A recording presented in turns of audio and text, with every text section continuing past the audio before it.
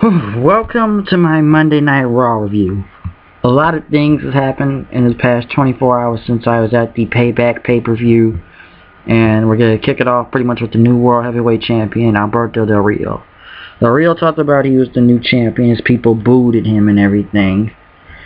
He referred to himself as their Superman and everything and stuff. And he won the title, and it was very controversial. But he knows the reaction he's been getting ever since he won the world title. Even when he was wounded and injured, and Ziggler came out and cashed in the Money in the Bank on him, and people cheered. And when Jack Swagger and Zeb Coulter were making fun of his Mexican heritage, the people were chanting USA, and that people just kept booing him, and he demanded, he wanted to give the people one more chance to show him that the respect he deserves. He said he was the best around here and everything. So this pretty much made Del Rio, this pretty much made Del Rio a heel, right? Because you guys cheer for a coward and everything, which was Dolph Ziggler and everything. So pretty much this really kind of made Del Rio a heel and everything, and he wanted his respect, and he knows, and now everything is going to change since he's the new World Heavyweight Champion, because he thinks this booing is going to stop until CM Punk and Paul Heyman came out. Punk came out saying, you want to call yourself the best, remember who beat you at Survivor Series in 2011, and how long he held the title after that, which is 434 days, as Paul Heyman said. And Punk wanted to fight Del Rio out here tonight. People were chanting CM Punk then, and he wanted to fight Del Rio until Heyman started talking, saying, my client doesn't fight for free. Alright? And then Punk pretty much took the mic and he was like, Paul, what are you doing? Like, pretty much telling Paul to be quiet, and he wanted to fight Del Rio tonight, so he wanted to get him, and he pretty much on the mic saying that Dolph Ziggler will get the rematch he deserves whenever he's medically cleared, I believe. And pretty much Vicky Guerrero came out tonight again saying that it will be CM Punk going against Alberto Del Rio tonight in the main event. Pretty much after that, Heyman and Punk were in the back. Punk pretty much told Heyman that to come out there tonight. Like, don't come out there tonight. He doesn't want him out there. Don't come with the ring with him. He's not Brock Lesnar. He's not Curtis Axel. He doesn't need his help. He's still a Paul Heyman guy, but he just didn't want his help tonight. So I don't know what's going to happen with CM Punk and Paul Heyman now. Wade Barrett was supposed to come out to fight for the Intercontinental title, but Vicky came out with saying you have a different opponent tonight. The return of Christian was tonight, which was crazy. Like, these returns are coming. Like, Christian pretty much came out there. It was a very great return. I didn't think anybody else was going to return. It was a little quick, but Christian picked up the win with the kill switch, so I was glad to see Christian back in the ring.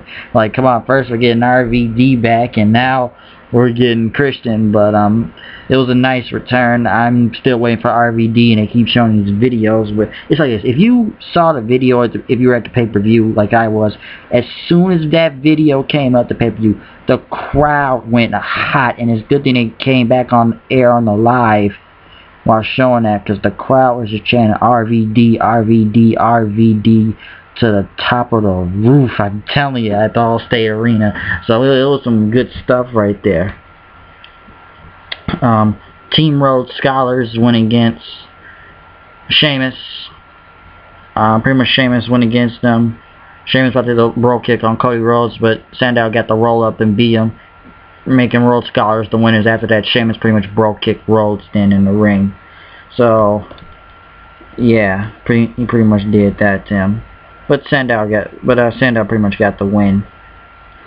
Also tonight, Triple H pretty much came to Vicky Guerrero, telling them, saying that it is going to be Kane versus Ambrose tonight, but Triple H told Vicky to make sure that the Shield doesn't get interfered. And what did you call RVD and tell him to get his call, or CM Punk's return, and saying you booked 3MB on this show tonight? Yeah, well, that's a strobe of luck, booking 3MB on this show tonight. Then pretty much Kane and Bryan were talking in the back, thinking the team may be over. They both want to go for the WWE Championship now, so I don't know what's going to happen there. They're going to go for the WWE title. Pretty much it was Daniel Bryan going against Randy Orton, which the choices were a no disqualification match, no countout match, or 2 out of 3 falls match, which I thought was going to be a 2 out of 3 falls match, but it was a no disqualification match, very brutal. Daniel Bryan's head hit in the barricade real hard doing that suicide dive, and then pretty much later in the match when Orton did a back body drop onto the barricade, the paramedics had to end the match, then the doctor out there, because I guess they didn't want anything else bad happening to Bryan. Like, I didn't think they were going to keep going with the match, but it was a little bit ended, surprisingly, but I don't know, folks thought Orton was going to go heel because he called Daniel Bryan the weak link, but he pretty much held Daniel Bryan up. Daniel was able to walk out on his own, so I pretty much think everything was okay out there, so it was kind of much of a no contest, I believe. AJ came out, well, Orton won, but AJ came out then with Langston, talking about she won the Divas title and that no woman in the back is going to beat her and everything, and how she humiliated Caitlyn. And Stephanie McMahon came out pretty much talking to AJ saying, you better start acting like a champion, she says. And AJ says, I'm you, but younger. And then Stephanie pretty much looked down and just say, yeah, you were saying something, just look down and everything. Saying, like, if you don't start becoming a champion, you won't be even having a job around here.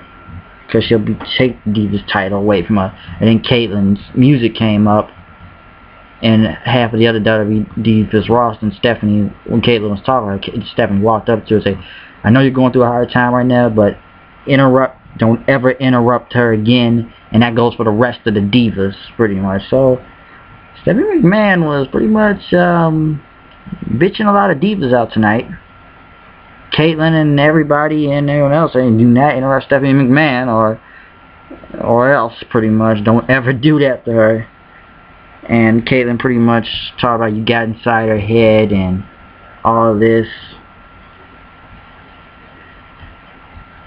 Pretty much, yeah, pretty much. And she's like, you made her crazy and everything, and now she's going to do something to her. And pretty much, Caitlyn got in the ring and started attacking AJ then.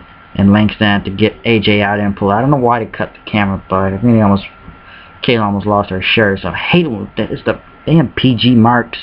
But pretty much Caitlyn pretty much got AJ tonight. But Stephanie pretty much kind of was bitching out everybody in this whole segment. So yeah, Steph pretty much did that. Ambrose went against Kane, which was pretty much short. Shield got involved and attacked Kane.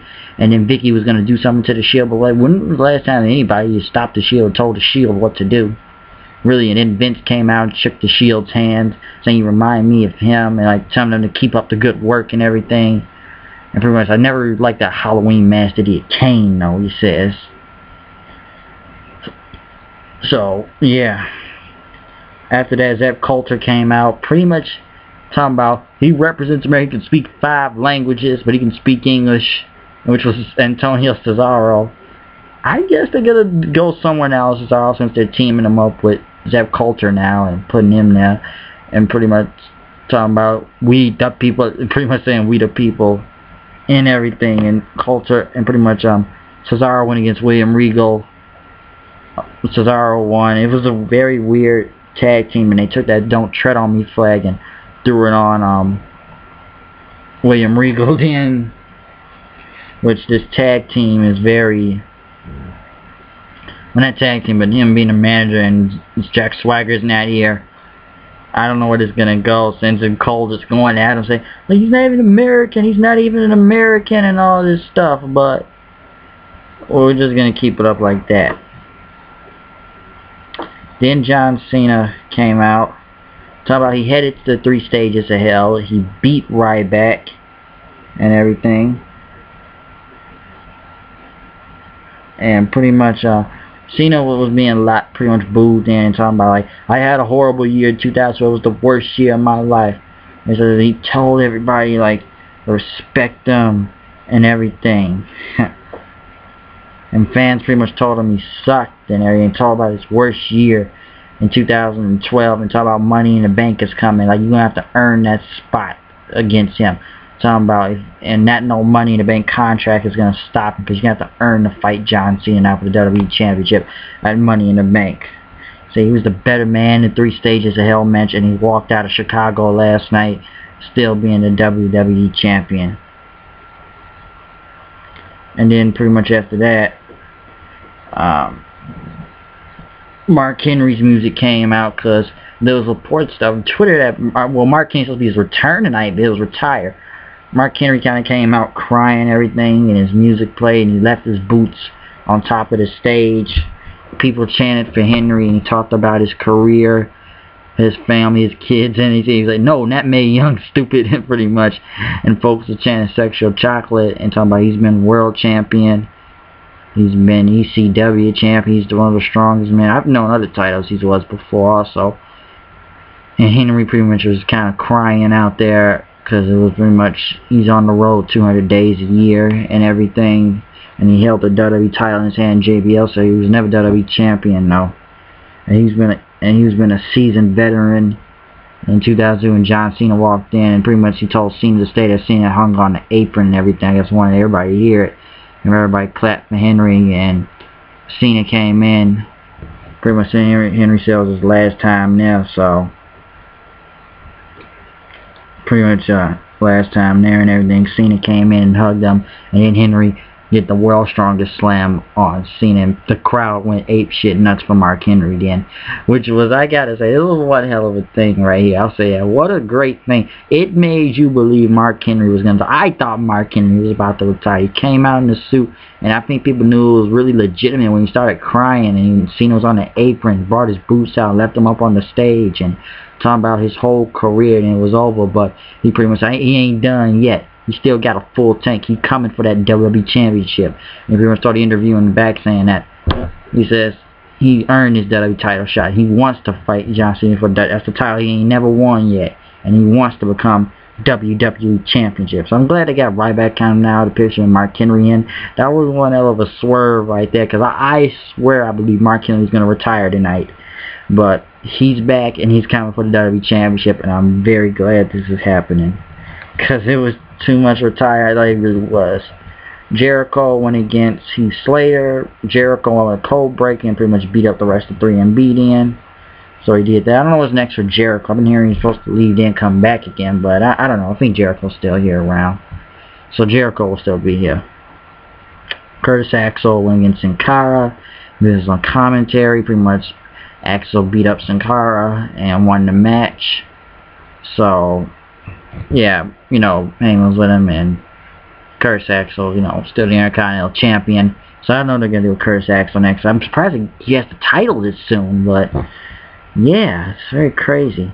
And then Vicky was in the back, and Vince told her, guess that was a great job she was doing until Stephanie came and said, this whole show's going out of control, and Triple H was mad, saying, like, I told you to do something to the Shield, make an example out of it, and Vince was just trying to say, it was okay, and pretty much Triple H saying, like, you need to do a better job, Ryan, listen to him. And then Vince said to stick with him, and Steph said, if I were you, I listen to me and don't listen to them. So this whole McMahon thing is getting weird. I don't know what this big surprise Vicky was supposed to add tonight with the McMahons, but it was a very, I guess it was a surprise or something. It was too weird anyway. I'm almost wondering which McMahon has power. Everybody, all the McMahons have run the shots most of the time.